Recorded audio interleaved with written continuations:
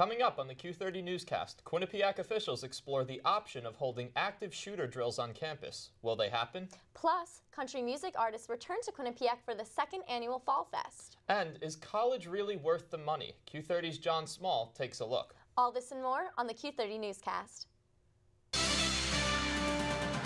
Live from the Ed McMahon Center, this is the Q30 News Nightcast.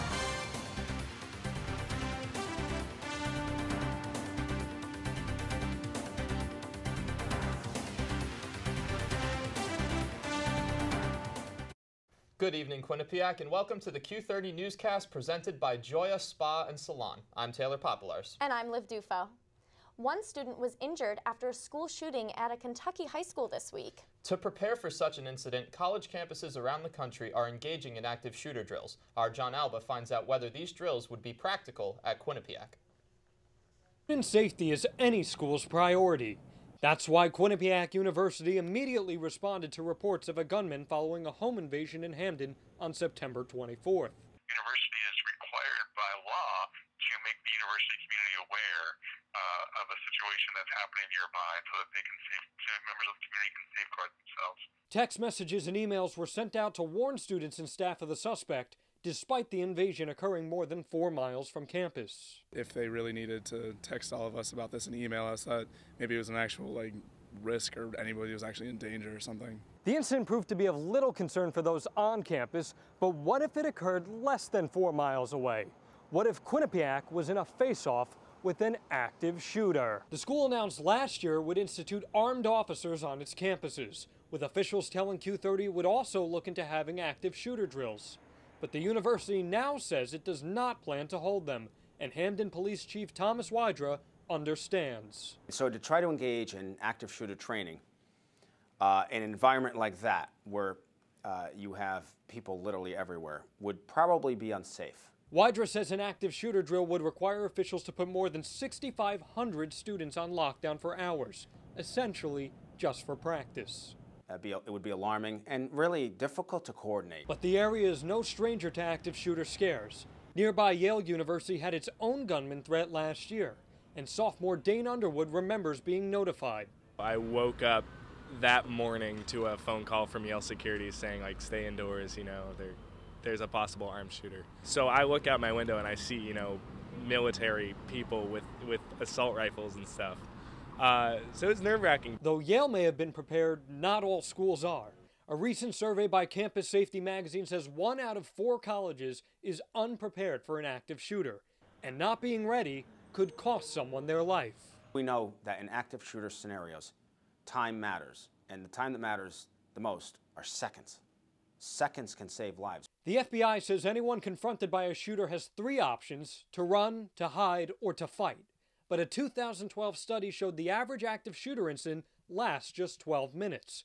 That's why Wydra believes the armed officers on the Quinnipiac campus are a proper alternative to a drill. A large percentage of these active shooter situations are diffused with an active shooter response. Whether that's a police officer or a public safety officer employed by Quinnipiac University, it doesn't matter.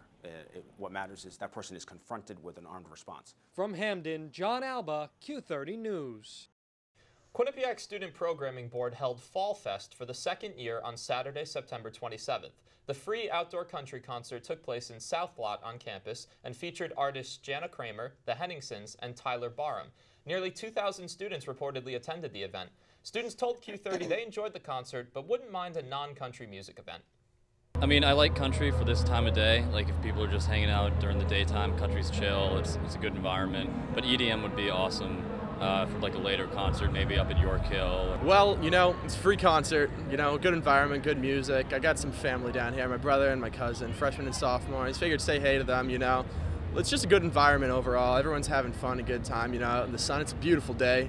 Members of Quinnipiac's community gathered earlier this evening to celebrate the formal opening of the new School of Law Center. The new facility opened this semester after being constructed on Quinnipiac's North Haven campus. The former law school building was on the school's Mount Carmel campus. The new building spans more than 150,000 square feet and is complete with a 2-tiered courtroom, plus a 2-story library. Officials say the new location for the law school allows for law students to work side by side with other graduate students. It's probably a question many of you have asked at one time or another. Is the high price tag for a college education really worth the investment? Recent data is showing this may not be the case. Q30's John Small brings us the story. They say college commencement is both a beginning and an end. However, for many recent graduates, there is something more imposing than their tassel hanging overhead. Nationally, student debt now exceeds $1.1 trillion. New research released by the Federal Reserve Bank of New York shows that a quarter of college graduates with jobs are earning barely more than those who only have a high school diploma. Thousands graduate from a wide range of schools in the state, including expensive schools like Yale, Quinnipiac, and Fairfield University. Quinnipiac's School of Communications boasts a nearly 89% total placement rate, with roughly 70% of the class of 2013 currently being employed. We're able to say, well, look at the placement statistics. Look at where our students are interning. Look at where students are getting jobs. We can say these things confidently and have the data to back it up. I mean, the numbers don't lie. Individual schools within UConn and Yale also have high placement percentages. Southern Connecticut State's Career Services website even has a section titled Jobs in a Tough Economy. You know, you make an enormous investment into this college education. We want you to make really informed decisions. You find yourself not at the end of 4 years saying, I should have done this. ROI, or return on investment, is the number that many people point to when discussing whether a degree from a school pays off or not. Payscale.com's 2013 rankings show that out of qualifying schools, only 3 universities in Connecticut are outside the top 50% for 30-year net return on investment. Though all of this data shows that a degree from a local school may be financially worth the cost, the current state of the economy may be throwing graduates a curveball. According to the Wall Street Journal, accompanying research by the New York Fed also shows that Americans with college degrees are still finding jobs that require only a high school level education. Reports of diverging returns on investment for a 4-year degree come as the economy has been churning out more jobs for those without college degrees than for college graduates. There are some who believe that a degree is required for certain fields. In our field of communications, it's virtually impossible to get a job without an academic degree. It's not necessarily because that degree bestows magical powers on the student.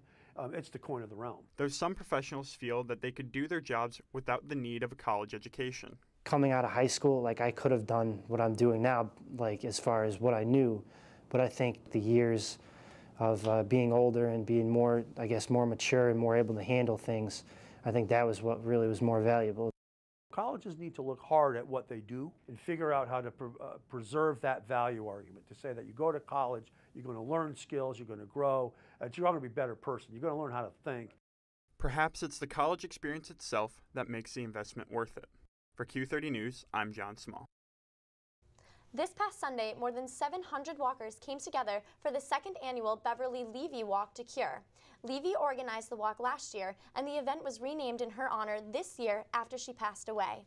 The walk supports the Yale Medical Center's Department of Women's Reproductive Cancers. Money raised from the event goes toward research for ways to treat cancer in women. The walk took participants through a guided tour of Yale's campus. Food trucks and raffle ticket tables were also part of the event. And Quinnipiac's Residence Hall Council and Department of Residential Life co-sponsored the first ever Hall Brawl competition this past Sunday, September 28th. The event replaced what many students knew as Hall Wars, a philanthropy event formerly hosted by Quinnipiac fraternity Sigma Phi Epsilon for 10 years. This year's event was different than years past because it was open to students from all grades in residence halls, not just freshmen. Students competed in events ranging from Capture the Flag to a Minute to Win It challenge. The Irma Dana Salin team ended up winning the event. 18 teams reportedly signed up for Hall Brawl this year, but attendance was low at the actual event. Still to come on the Q30 Newscast, a virus spreading across the country is now in Connecticut. And we'll look at my exclusive interview with Quinnipiac Professor Fodei Batty as he explains what ISIS is. Stay with Q30. We'll be right back. And the weather's been pretty gloomy here on campus for the past couple of days, but will it lighten up for the 3-day weekend? Your full Q30 weather forecast is coming up. Welcome to Joya Spa and Salon in Hamden. Whether you want a new look or the perfect wedding day hair, come to us for complete hair and nail care, cuts, styles, updos, extensions, and beautiful dimensional hair color, as well as manis and pedis, acrylics, gels, and shellac. Treat yourself to a facial, a peel, or microdermabrasion. Relax with a variety of massage techniques, including Swedish and hot stone massage. Joya Spa and Salon. Call today.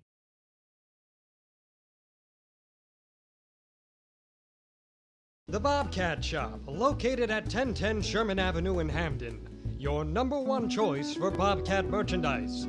The Bobcat Shop features 2 floors of countless styles and colors. With a full 19,000 square foot screen printing and embroidery operation on the premises, Campus Customs and Simplify can design and decorate any garment or promotional product as quickly as needed. Stop in and say hi. And we have a back to his Hollywood days. This is my mom.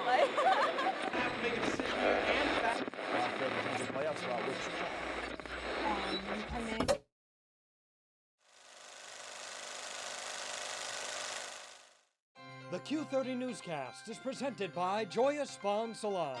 For more information, visit www.joyadayspa.com. Succeeding in college is difficult, but what if there was a seldom used resource that could help you make Dean's List? Luckily for Quinnipiac students, there is. Our own Sean Clasby has the story. The semester here at Quinnipiac is in full swing, and that means pencils, students, and textbooks are in abundance here at the Learning Commons. Yet, I still feel there are students, and a good number of students, who don't understand what the Learning Commons provides. According to Grindle, peer tutoring is the most underutilized resource the university has to offer. In fact, only about 1 in every 5 students meets with a peer tutor. Those students who meet regularly feel their sessions are helpful. Yeah, I'd learn things that are outside of class, like people emphasize on things more. The tutors really spend time on questions that you have, so you get more time with things that you don't know. The hard work the students and tutors are putting in can be seen when looking at the QU Dean's List. Every semester we have 150, sometimes 200 students who use tutoring out of the 1,000 or so students who use tutoring in any given semester who are also on the Dean's List. So we know that successful students come here. The students themselves are not the only ones enjoying their success. When somebody comes back to me and says they got an A on an exam, it makes me feel so good that I really could help them out when they were struggling. The Learning Commons is open Monday through Thursday from 9 a.m. to 9 p.m., as well as Friday, Saturday, and Sunday afternoons. On this upcoming Friday, October 3rd, Quinnipiac University and all of its university offices, including the Learning Commons, will be closed for Yom Kippur. I'm Sean Clasby, Q30 News. Hamden police are on the lookout for suspects involved in 40 burglaries this month alone. Purses, car keys, and wallets are just some of the items that have been stolen. Police are currently searching for a suspect who reportedly crawled through a homeowner's window on West Helen Street while the owner was sleeping. Days before, a woman sleeping in her apartment was tied up and had her debit card and car stolen. And another woman was recently robbed at gunpoint on Mix Avenue. Hamden police are still searching for suspects involved with the robberies, and officials say they are worried the crimes may continue. And the Connecticut Department of Public Health says there are now 13 laboratory-confirmed cases of enterovirus D68 in Connecticut. The virus has sent nearly 500 U.S. children to the hospital with respiratory problems this year alone, spanning across 41 states. The 13 patients in Connecticut have all recovered from the virus and are no longer in the hospital. Health officials say there is no treatment for the illness because it is a virus, but most cases already dealt with have only lasted a few days each. To avoid contracting the virus, wash your hands with soap and water for 20 seconds and avoid touching your eyes, nose, or mouth with unwashed hands. And now to my exclusive interview with Quinnipiac political science professor Fodei Batty. The nation has been watching for weeks as the U.S. continues the fight against ISIS. I sat down with Professor Batty to break down what ISIS is and how the militant group has become so powerful so quickly. Well, Professor Batty, thank you very much for sitting down with me. Thank you very much for having me. The goal of this interview is to just help inform the Quinnipiac student body about, one of the biggest international headlines around our world right now. So with your expertise, I'd just like to know, what is ISIS, or who is ISIS? So ISIS is this Sunni, majority Sunni fundamentalist group that there are some debates over when exactly ISIS became a force in the Middle East. Some say it goes as far back as even in late 1990s. So what would you say, I mean, is it more so that the media is putting a spotlight on them now, or has there been a recent surge in their popularity and in their strength? Both. So over the summer, they were able to rapidly take over territory in Iraq. And this coincided with less than a year after American withdrawal from Iraq, and so this raised a lot of concerns. And for students who may not be informed, you know, some students may not even be aware of what ISIS stands for, but what is, right now, currently, what is their sole mission? The mission of ISIS, which stands for Islamic State, and that's really the short form. The longer form is Islamic State in Iraq and Syria, ISIS, or Islamic State in Iraq and the Levant. The Levant is a larger territorial area that they believe constitute territories in Jordan, in Lebanon, and even Palestine. So the immediate goal right now, they keep saying, is that they want to establish what they believe is a caliphate. A caliphate is a middle century kind of Islamic kingdom under the sole authority of one ruler. Do you see their mission in any way justifiable? It's not in any way justifiable given their methods. Nothing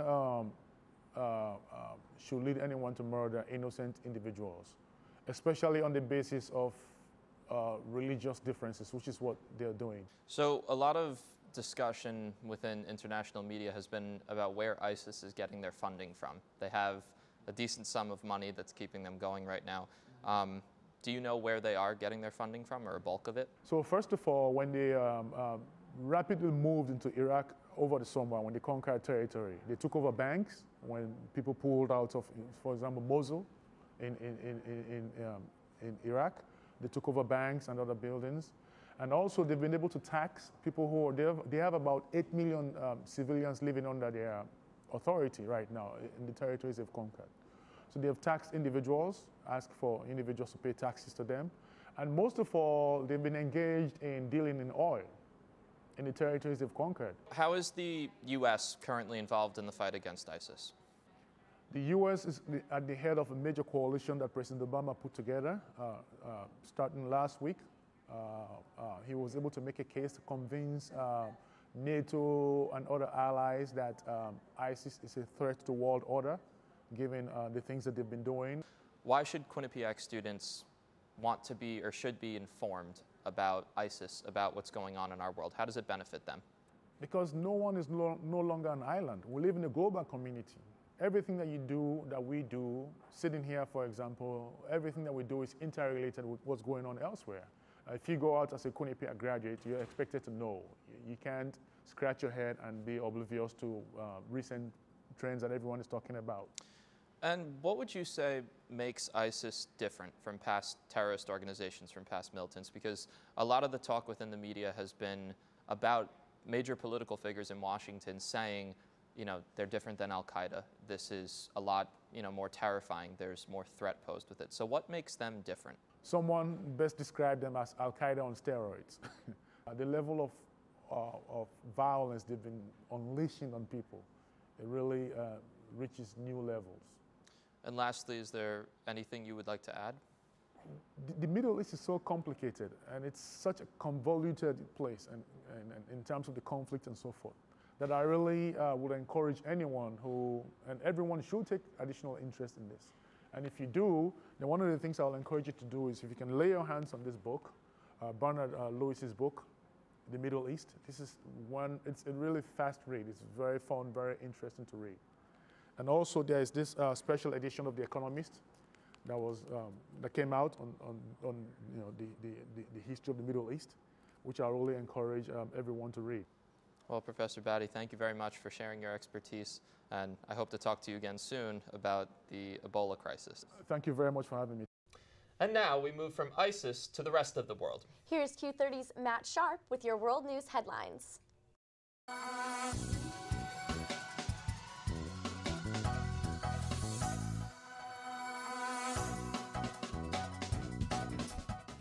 evening, ladies and gentlemen. Here are tonight's top stories from around the world. Hundreds of thousands of pro-democracy protesters filled the streets of Hong Kong for the 6th day, Wednesday, in an attempt to prevent Chinese interference in the territory's 2017 elections. The protesters are calling for the Chinese government to step away and allow citizens to elect their own leader. This protest opposes a recent decision by China's communist regime to evaluate all candidates for the election. The first case of Ebola has been confirmed in the United States. The Center for Disease Control released this information on Tuesday, explaining that the patient recently traveled from Liberia to visit family in Texas. According to the CDC officials, the patient fell ill while in America and tested positive for Ebola after being in the country for more than 1 week. The unnamed patient is currently undergoing treatment in an isolation chamber in a Dallas area hospital. The Ebola outbreak in West Africa has so far claimed the lives of more than 3,000 people since it began. Militants belonging to the self-proclaimed Islamic State have come under heavy assault by Kurdish forces in Iraq in recent days. Backed by US-led coalition air support, the Kurdish fighters have attacked more than 30 towns and villages across the country. This news comes as militant movements in Syria have prompted Turkey to reinforce its borders following recent territorial gains that have brought its forces within miles of the Turkish border. And now to Europe, where the European Union says it will continue to keep sanctions in place against Russia, despite noting that encouraging developments have been made since the September 5th ceasefire. The European Union, as well as the United States, imposed sanctions on Russia's defense, energy, and financial sectors. Additional sanctions were also placed on senior officials following accusations that Russia has been supplying Ukrainian separatists with weapons and soldiers. Moscow officials have denied these claims from the beginning. And California Governor Jerry Brown has signed into law a bill requiring students on state-funded campuses to have clear consent before participating in sexual activities. The legislation is the first of its kind in the United States. It defines consent as, quote, an affirmative, conscious, and voluntary agreement to engage in sexual activity, end quote. The new law means a voluntary agreement, not a lack of resistance, now defines consent in America. For Q30 News, I'm Matthew Sharp. Now back to the desk. When we return to the Q30 Newscast, the latest entertainment news from Hollywood and abroad. And a look at the weather with Anna Sackel. Anna? As we welcome the new month of October, we might also be welcoming some more weather. Your full Q30 weather newscast is coming up after the break. Welcome to Joya Spa and Salon in Hamden. Whether you want a new look or the perfect wedding day hair, come to us for complete hair and nail care, cuts, styles, updos, extensions, and beautiful dimensional hair color, as well as manis and pedis, acrylics, gels, and shellac. Treat yourself to a facial, a peel, or microdermabrasion. Relax with a variety of massage techniques, including Swedish and hot stone massage. Joya Spa and Salon. Call today.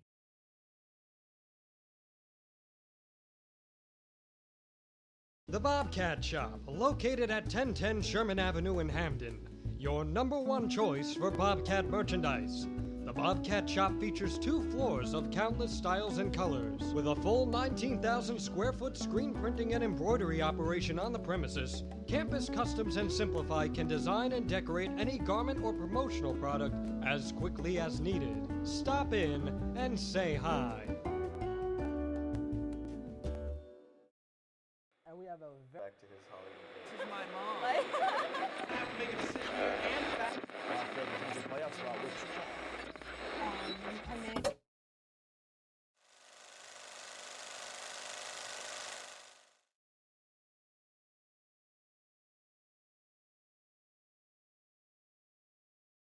Good evening, Quinnipiac. I'm Anna Sackel here with your full Q30 weather forecast. So across the nation, it's cooling down pretty much as fall is coming in, as you can see, but it is still pretty hot here in the south. Around Dallas, it's still 91 degrees, but in New York, it's still coming down. It's about 64 degrees, and up north more around here, it's about 57 degrees. And if we move into our local news and you look at Connecticut, you can see that it's pretty much the same all around the state.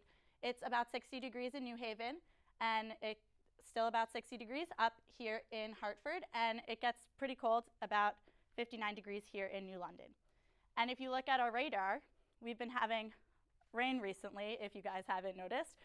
There's been a pretty big storm passing us, but hopefully it will be gone by the weekend. It should only be raining until tomorrow morning, and then after that it should clear up. So for tonight's weather, it's going to be about 57 degrees with light showers, winds northeast at 9 miles per hour. And for tomorrow, it's going to be about 65 degrees, cloudy with showers in the morning, but not too bad, with winds northeast at 13 miles an hour. Now for the 7-day forecast. It's going to be about 65 degrees on Thursday, and through the weekend it's going to be about 70 and drop to 62, but it should stay around that. It's going to be pretty rainy and cloudy for the rest of the week, but not too bad. Hopefully it'll start clearing up once Monday comes. That's all for your Q30 weather forecast. I'm Anna Sackel. Now back to the desk. Thank you, Anna. The world of entertainment is buzzing after a pretty significant wedding took place this weekend, Taylor.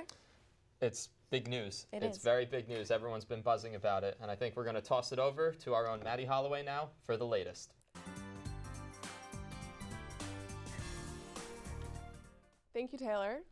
George Clooney is a married man. The actor and British human rights attorney Amal Alamuddin tied the knot in Venice, Italy on Saturday. The guest list was full of celebrities including Matt Damon, Cindy Crawford, and Anna Wintour. The couple was seen leaving their hotel Sunday on a taxi boat. Clooney and his new wife had a civil ceremony to legalize their nuptials under Italian law on Monday. And Olympic gold medalist Michael Phelps was arrested for a DUI early Tuesday morning in Maryland. Phelps was also charged with excessive speeding and crossing double-lane lines. A Maryland Transportation Authority officer cited the Olympian for hitting 84 miles per hour in a 45-mile-per-hour zone. The police released a statement saying Phelps was cooperative. Phelps took to Twitter after the arrest to apologize to his followers. And the first Clinton grandchild has been born. Chelsea Clinton husband Mark Mizvinsky welcomed daughter Charlotte Clinton Mizvinsky Friday night. Clinton announced the news on Twitter over the weekend. Grandparents Bill and Hillary Clinton also took to Twitter to post a picture with their new granddaughter. Chelsea and her husband decided to wait until the child's birth to find out his gender. And Amanda Bynes has been arrested for another DUI. A California Highway Patrol officer says the actress ran a red light at an intersection and made a complete stop in the middle of the same intersection. Bynes is being charged with a misdemeanor and was released on a $15,000 bail. But that isn't the only trouble the actress is in. According to TMZ, Bynes was kicked out of the Fashion Institute of Design and Merchandising last month for allegedly showing up to class high. She is currently on probation for a 2012 DUI arrest. Her next court date is scheduled for October 23rd. And lastly, Walmart has responded to comedian Tracy Morgan's lawsuit. Morgan and 4 others were riding in a limo bus when they were struck from behind by a Walmart truck back in June.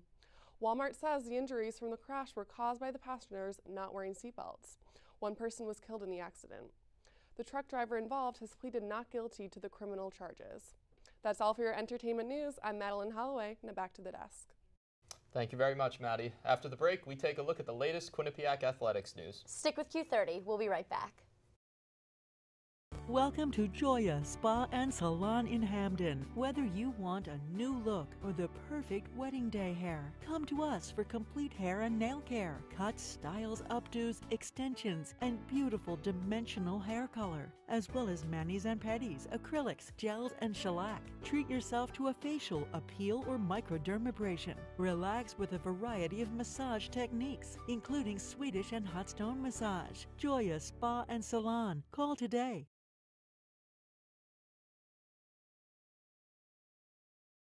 The Bobcat Shop, located at 1010 Sherman Avenue in Hamden. Your #1 choice for Bobcat merchandise.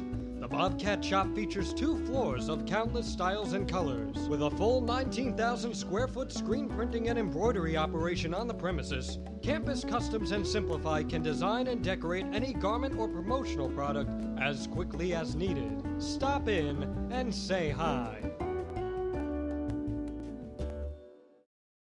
And we have a back to his Hollywood days. This is my mom. I'm making a sit here and back. Playoff spot,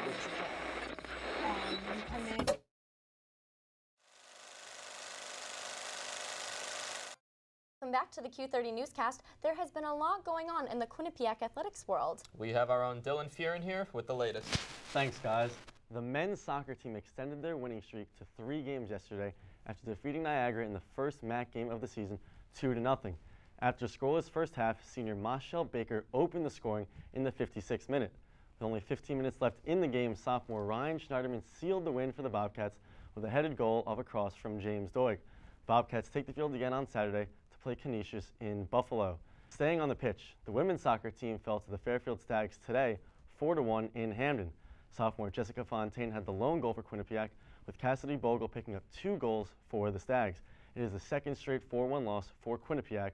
The Bobcats will look to snap their streak with a home battle against Canisius at 1 o'clock. The women's rugby team lost to the defending national champion Norwich Cadets on Saturday 45-38. Bobcats were led by two-time All-American Natalie Costco, who had 3 tries and 2 assists in the contest. The Bobcats, who are now 2-1 on the season, are idle this weekend, but head to Provo, Utah next weekend with a battle against BYU. Finally, the volleyball team finished the past week with a 1-2 record, defeating Fairleigh Dickinson 3-2 last Wednesday and falling to both Fairfield and Hartford 3-0. Bobcats are now 0-3 in MAC play and 2-13 overall, but their next 2 MAC games are at home. Marist comes to town on Saturday and Siena on Sunday. Both tilts are set for 1 p.m. For more information about Quinnipiac sports, follow us on Twitter and like us on Facebook at Q30 Sports. Guys, back to you. Thank you very much, Dylan. Now, with the seasons changing, experts are already making predictions for the upcoming winter season. Our very own Elijah Westbrook is on the quad. Elijah? That's right, Liv and Taylor. Well, temperatures right now are pretty much within the mid-60s and 70s, but that can soon change once November and December rolls around when temperatures start to decrease. Many local meteorologists are saying that temperatures will be at an all-time low and we will be getting a record-breaking amount of snow this year. This is what it looked like outside earlier today. Rainy and cloudy, but generally temperatures stayed in the mid to upper 60s. This is what it could look like outside as soon as November. That kind of sucks, to be honest. I hate the snow. Makes me feel a little nervous. I'm living off campus this year, so it could be a pretty rough drive to school. Might have to miss a few classes. Meteorologists predict that the upcoming winter could break previous records in snowfall and even temperatures. According to an AccuWeather winter forecast, a decline in solar activity combined with rare ocean activity will result in below normal temperatures and even above normal snowfall. I really don't like snow. Yeah. Last year was enough, so that's really surprising that's going to be even more. And it just seems like it was just yesterday when Blizzard Nemo trucked through the New England area a couple years ago. The question really is, could we see an even bigger blizzard coming this winter? I wouldn't mind a few snow days here and there, of course, but just more concerned about, the overall general public and what that looks like in terms of preparing for the storms and how well we can be prepared for it. And the snow can come as early as November. Make sure you take out those hats and start bundling up. I'm Elijah Westbrook. Let's send it back to the studio. Taylor, Liv? Thank you, Elijah. I'm not looking forward to the winter. No, not at all. But that'll do it for this week's edition of the Q30 Newscast in the season of fall. Stay connected with our news team throughout the rest of the week by visiting our Facebook page and following us on Twitter at Q30 News. And be on the lookout for a new Q30 News department project, the Q30 News Weekly Digest, which airs this Friday afternoon. Thank you for watching and have a good night.